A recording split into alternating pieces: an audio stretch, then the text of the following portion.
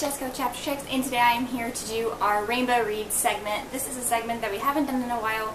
We always say we're going to do it twice a year. Sometimes we do, sometimes we don't. We didn't get to do it for the first part of the year, so I'm just going to go ahead and do it for the second part of the year. What it is we take every single color of the rainbow and we pick a book that has the corresponding color on its cover. And these are books that are going to be released from July to December of 2015, so the second half of the year. And it's just, if it's red's turn, then we'll pick a book that has red on the cover, and it doesn't have to necessarily be the dominating cover.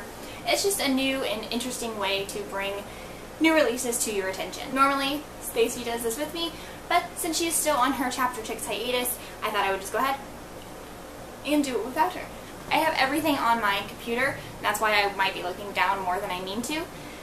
The first book that I want to talk about for red is Percy Jackson's Greek Heroes. This is the companion book to Percy Jackson and the Olympians. It has a bunch of awesome pictures and storylines and things behind it. So, like with a lot of big series, there are companion books. I can think of several that have them. The Shadow Hunter's Codex for the Mortal Instruments, the Fledgling's Handbook for the House of Night series, the Twilight movie guide and handbook, but there are a lot. It's a big popular thing to do companion books. So this is the Percy Jackson one, finally, to celebrate the 10-year anniversary. This comes out on August 18th.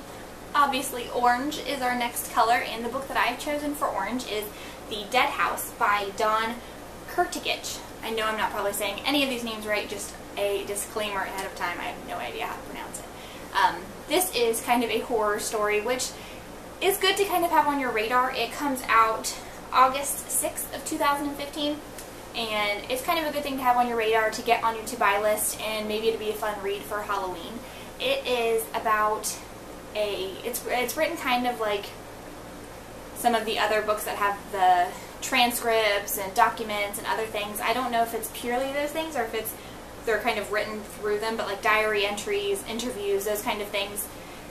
And it's a diary that is found on the premises of an old school disaster. 25 years ago, a high school had burned down, 3 people were killed, and 1 girl went missing. The diary belongs to the missing girl's twin, but the twist here is that nobody knew that she had a twin.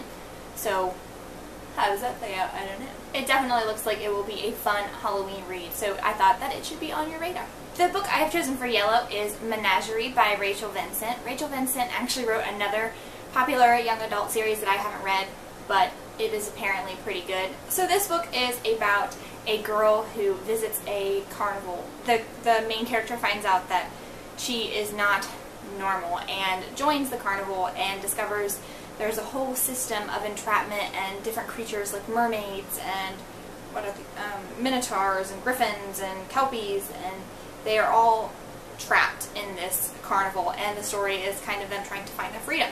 That sounded pretty good. I like the book. This has like anything that is a twist on mermaids I'm interested in, so maybe this has something really cool. The next book that I have chosen is for the color green, and it is Paperweight by Meg Hassan. It is a contemporary novel about a girl who is committed due to an eating disorder. She is committed for 60 days, but she plans on killing herself on the anniversary of her brother's death. I've really been into contemporary reads lately, and I know a lot of you guys that have been watching and commenting have been saying how you are too on a contemporary bandwagon. This already came out. It came out July 7th, but I counted it because even though I'm filming this at the end of the July, it's still the second half of the month. So, but this book, it just sounds really good. I've been really into contemporary novels, and the tagline is really what hit me on it. It says, "Why are some consumed by their illnesses while others embark on a path towards recovery?" And that is just such a great question. I would love to see the journey that the main character goes on. Her name is Stevie, I think. Yeah, Stevie. And I'm just really looking forward to reading this book, and I hope that you guys might find some interest in it too. Obviously, this probably has some serious triggers, so definitely check it out if you're someone who suffers. Check it out before buying it and reading it if you're someone who suffers for that. On the contemporary train, just riding along, I have also chosen Carry On by Rainbow Rowell for blue. This is going to be released October 6th, and I think everyone is kind of looking forward to the next Rainbow Rowell book. She has pretty much just been a winner all across the YA and adult book world. And even more so, this is a little twist. I think all of us wanted to hear more from Simon and Baz when we read Fangirl, and this is the story of Simon and Baz. So that's awesome. I love authors who do stuff like this and will have no shame in going back and revisiting the worlds that they've already created. I can't wait to read this. October cannot come fast enough. I still have Landline and Attachments. No, I have Landline and Eleanor and Park to read from Rainbow Rowell, but Attachments and Fangirl I read and love. So I can't wait to read this next book by her. For Indigo, I have chosen, what is this? Reawakened by Colleen Hoek. I don't know how to say the name. I'm sorry. But this looks, it's kind of, well, I feel like it's more for the cheesy YA lovers than it is for people who are really into the deep, dark confines of like high fantasy and contemporary. I feel like this is kind of just a breath of fresh air from the other choices that I've picked, but it still has definitely some fantasy and some typical YA things going on. It is about a girl, she visits a museum, and when she goes into the museum, she finds out that one of the mummies has come alive, and the apocalypse is a-brewing, and they have to go stop the mummy's brothers in order to save the world. Sure, they fall in love. I don't know that for sure, but I'm sure they do. And it's probably going to be really cute, really fun, and I have not read a mummy book yet, so I had to put it on the list. So for Violet, I have chosen This Raging Light by Estelle Laurie, maybe? This seems like it's going to be another contemporary book. It's about a young girl, she's struggling, being alone. She has bills to pay, little sister, her mom left, her dad went crazy, and then she falls in love with her best friend's brother. And that's what this is about. But at the same time, it seemed like it was a contemporary novel that was not about self-harm and not about disorders, eating disorders and things like that. And I've been reading a lot of contemporary novels that have those themes, and I thought this would be interesting to kind of see contemporary going down a different path. This Raging Light comes out in December. Now that I am done with the rainbow, I also usually do light and dark and gold and silver, just because there are too many awesome books coming out to limit it to the 7 colors of the rainbow. For light, I have chosen Suicide Notes from Beautiful Girls by Lynn Weingarten.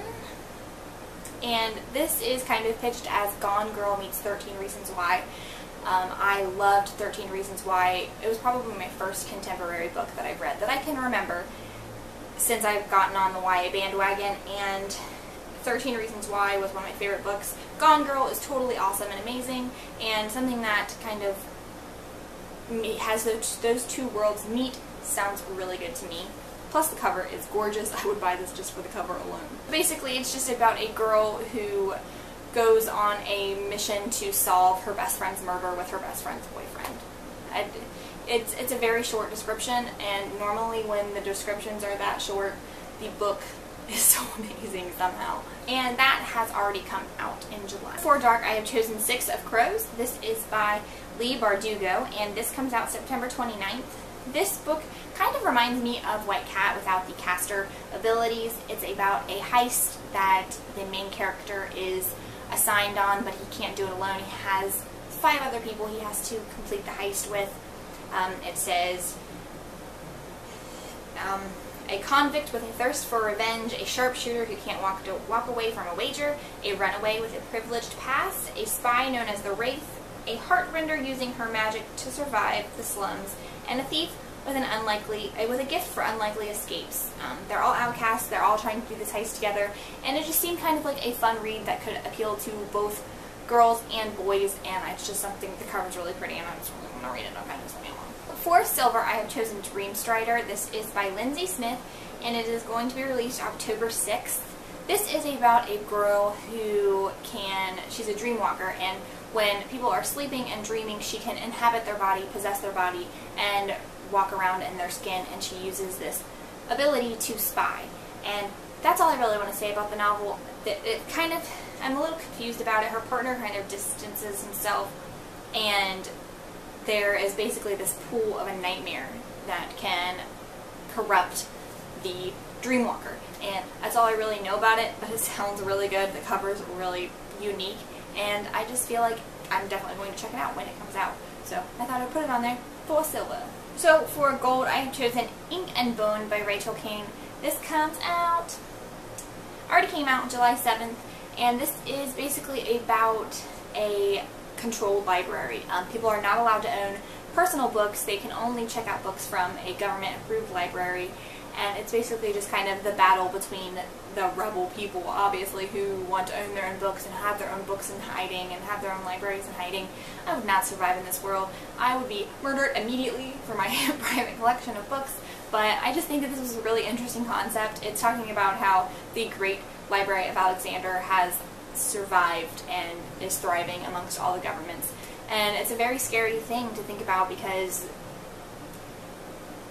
books in some countries and even in our country are banned and misdirected and controlled by the government, and it is just one of the many ways that the government does control you. And just imagine if they had they controlled all of it. Imagine if you could not have your own personal books at all.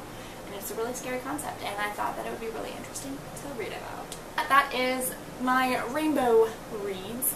This is some pretty interesting books that will be coming out in the second half of 2015. Let me know if you guys plan on reading any of them, or if you've already read some of the ones that came out in July. And let me know also what you guys are looking forward to this second half of the year. I will see you guys later. Thanks for watching. Bye!